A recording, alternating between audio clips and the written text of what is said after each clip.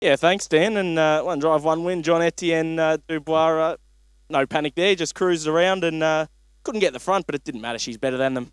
Yeah, it's always easy when you get the better horse, huh?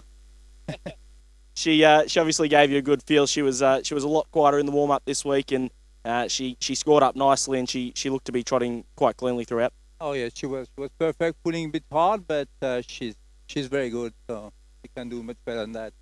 What did you make of the track? First time out at Melton, I believe. It's a nice track, and you come here with a winner. Yeah, it's always good when you win.